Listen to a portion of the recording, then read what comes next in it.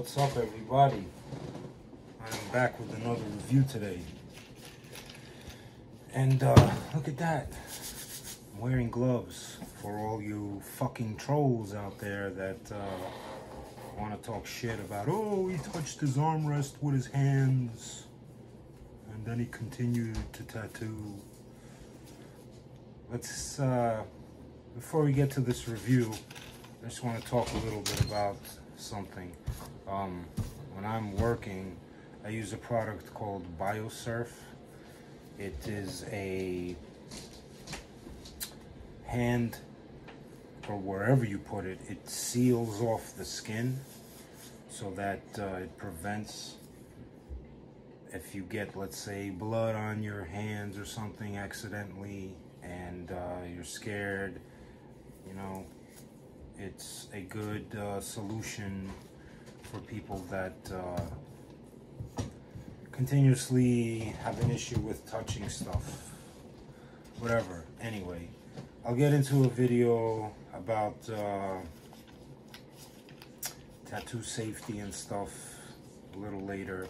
Of course, you always need to be aware of your hot zones and your cold zones. Obviously, you shouldn't be touching your armrest with your bare hands, whatever, whatnot, and stuff like that. So, it is what it is. Anyway,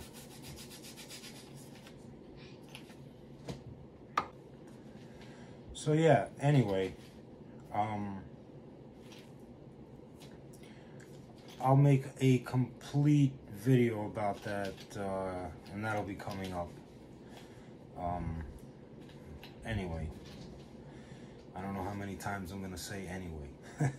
This video is, this video is about the Zoon.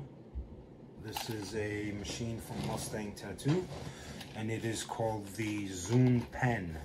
Now, it comes in this dope-ass case right here, which I really enjoy because you can easily just put it in here and take it wherever with you on the road, throw it in your backpack, and it just seems logical that you would put, you know, your machine in something like this. It's pretty cool. It comes like this. It doesn't really come in any other type of packaging, so I like it. When you open the case, the machine will be in like a plastic wrap, bubble wrap, and then you get instructions. There's an entire manual now, and the manual does come in English, since Mustang Tattoo is now selling to the American and the European market, and you could literally buy Mustang Tattoo equipment from Painful Pleasures now, even though I don't like Painful Pleasures, but you know, they do sell high quality machines. So I'm gonna read to you this instruction manual before I get more into this machine. And I've thoroughly tested this machine. I've been using it for some time now. I've tattooed with it continuously, and I really enjoy working with it. So what does it say? First and foremost, it says, congratulations on your purchase of the MT Mustang Tattoo equipment. Zoon is a fast, lightweight, reliable rotary machine compatible with a wide range of cartridges. Ability to work with disposable holders, Cheyenne D grips. Yes, the grip on this machine, you can remove it, as I am doing, and you can use Cheyenne disposable grips on this machine. You could even use the Cheyenne aluminum grips on this machine. Now, as far as this machine being a full 1 inch, I mean, I'm pretty sure a regular standard Cheyenne grip will fit on this. I don't have any right now, unfortunately. So, I really can't test that. I have not tested this machine with Cheyenne D grips yet, but it does fit all the D grips, the 1 inch, the Ergo round, and the Ergo long, the fat one, which I like. So what else does it say? Constantly improving the experience of developers. And dialogue with the masters allows to achieve the perfect balance of accuracy, ergonomics, and high quality. The machine is completely ready for work. For proper operation with the machine, carefully read the instructions. The package includes a tattoo machine, warranty card, instructions, and a storing cover. The universal Zoon tattoo machine is intended for drawing a contour, a shade, shadows.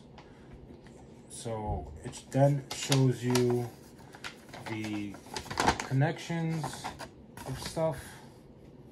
If you guys can see that. So you'll have where the RCA connector goes, the motor unit housing, the motor unit itself, cartridge holder, and the cartridge slot. So this is a 6-watt motor inside of this machine. It takes an RCA, obviously. It's a hidden RCA, which I like. That's also great. It has an optimum supply of voltage. You can operate it from 6 to 9 volts. The maximum voltage for the machine is 10 volts. It has a needle stroke of 3.5 millimeters. It's 135 grams in weight. Blah, blah, blah, blah, blah. And then they talk about some security measures and stuff like that. And then the warranty for the actual machine, the aluminum, the frame, and this and that, they give you a 5-year warranty. And the motor has a 1-year warranty. And they require you to register the machine through the warranty card when you do purchase the machine. The warranty excludes problems after aggressive non-alcohol antiseptic agents, machines with signs of failing, hitting the case and its components, machines with rust or processing, machines with signs of self-adjustment or modernization to it, foreign things, liquids, or dirt get inside the mechanism, and the warranty is also terminated in case of misuse of the equipment, exceeding the maximum operating voltage, or sterilizing the entire machine in an autoclave or a dry oven. So this body, obviously, besides the grip you can sterilize in an autoclave, you can put it in an ultrasonic cleaner, you can pretty much use Meticide, Wavicide, Savicide, you can use Citrus 2, which is what I use. You can use any type of disinfectant that works within the environment that you're working in, and those will definitely disinfect the grip. But of course you should cover the machine properly when working as well. So this machine is, as far as the body goes, it's kind of similar to the Vader that I reviewed. And one thing that I enjoyed about working with the Vader is that it had these ridges here that you can very easily adjust when working with it. So that was great. We're still recording here? Yes, we are. All right, cool. I was just checking. I didn't see my connection here kind of went out on my Apple Watch. Sorry, guys. So yeah, it has these ridges here, and you can easily adjust when your machine is wrapped. Whatever wrapping you use, you just have this here, and you can adjust your cartridge needle depth, and that's pretty dope. So let's run this machine, and I can show you guys how it runs. We'll test it with a variety of different cartridges. So this is at 6 volts, pretty much hums pretty nice. It's a lot less noisy when you do actually stick the cartridge in there. These are these newer T-Tech cartridges I've been working with and testing. So let's do that. I think we're at 6 volts right now, if you guys can see that. And literally it will start at 5.5.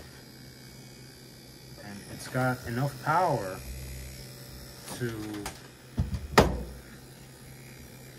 push a 27 mag at 5.5 volts.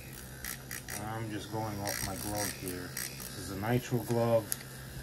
It's pretty much 7 millimeters in 5 or 7 millimeters in thickness.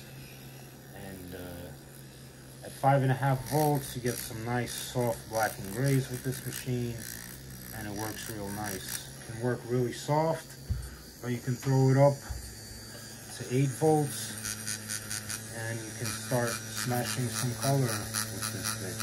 Yeah. It's a very strong machine. It runs very smooth. It lines very nice. Here's a liner. Runs great with all different types of needle cartridges. Here's even a Peak Needles cartridge that I don't even use anymore. I just have it around for testing purposes. Pushes large liners with ease.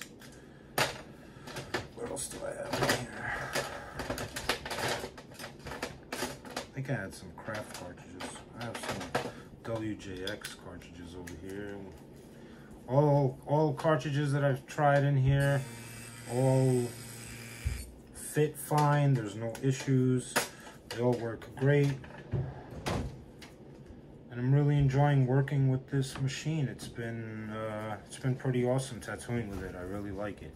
It's very ergonomic. It's a lot shorter than the Vader.